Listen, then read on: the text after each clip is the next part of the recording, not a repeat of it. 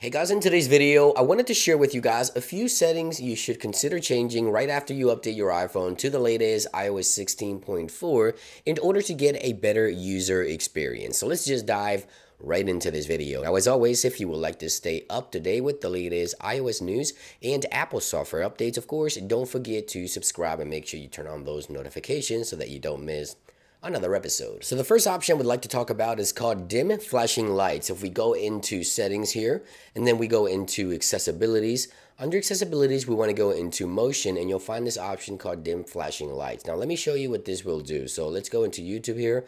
I'm going to play this YouTube video that contains a lot of flashing lights, as you can see right there.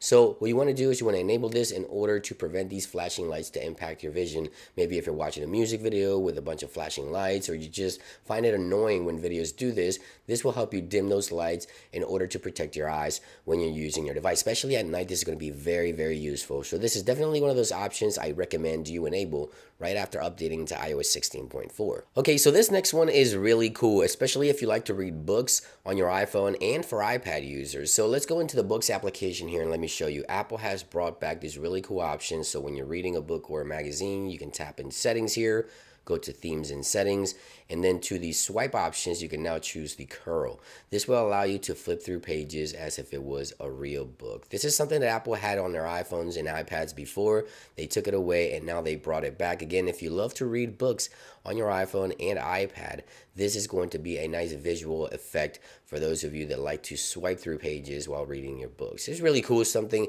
not so much useful, but it looks nice. Okay, so next I want to shift my attention over to iCloud information. So for example, if you ever lose your iPhone and you want to access your data directly from iCloud.com, there's a new option in settings that I recommend you enable. You want to go into the settings application, you want to go into your iCloud settings right here, and then you want to scroll all the way to the bottom, and there you'll find access iCloud data on the web. This will allow you to access all your data by going to iCloud.com from any machine and manage your data directly from there. This is very important, again, if you ever lose your device or if you just need to look at your data directly from Apple's website. Everything that you have on your iPhone will be imported over to the iCloud service. So things like contacts, calendars, photos, reminders, files, things like that, you'll be able to access through iCloud data just by simply enabling this particular option. I highly recommend you do this because if you ever lose your device, this will give you peace of mind. Okay, so have you ever been on a phone call and you accidentally click the side button and end the call by accident? So let me go ahead and call myself here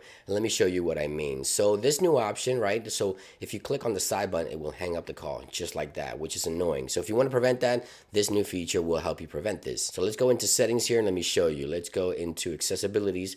Under accessibilities, we want to go into touch, and under touch here, we want to go ahead and scroll down and find the new prevent lock to end call right there, this option right here. So now if someone calls you, let me go and call myself again, and I accidentally click on the side button after accepting this call, it won't end the call. It will send me to the lock screen, but the call will still remain. So yeah, if you accidentally hang up on someone, usually by accidentally clicking on the side button, then this option will prevent you from doing that, and I recommend you enable it. Now, before we continue, I wanted to share a quick word from our sponsors, CASEKOO, and this is the CASEKOO Magic Stand case. I love this case for various reasons. This right here is the Magic Stand. It is magnetic, so it allows you to charge with MagSafe without having to remove the actual case from your iPhone, and it also adds to the magnet strength as well, which I really like. Now, of course, you can also pop open the Magic Stand to watch movies and TV shows, even YouTube videos, and of course make FaceTime calls as well. Now, it also protects your camera module, as you can see right here, and also protects your display. It is available in various colors: gold, purple, blue, black. One of my new favorites is this one here. This is the matte clear. I really love this one. So if you want to check out CASEKOO Magic Stand case with any special deals, everything will be in the description down below. Now, jumping back into some of the settings you should change on iOS 16.4, another one of my favorite new features is voice isolation for calls. Now, Apple added this for FaceTime audio and video with iOS 16, but with 16.4, this is now available for any calls. So once you initiate a call, you can go into Control Center, press on the microphone options here, and then from standard, select voice isolation. This will make your voice a lot nicer, crisper, crisp and clear, and anything in the background, any background noise will be reduced, and your call quality will improve with the new voice isolation. Again, under Control Center, once you initiate a call, press and then select voice isolation. You're gonna really love this new feature. Now, last but not least, I would like to talk about a clean energy charging feature on your iPhone. Now, this feature is not unique to iOS 16.4. Apple introduced the feature with iOS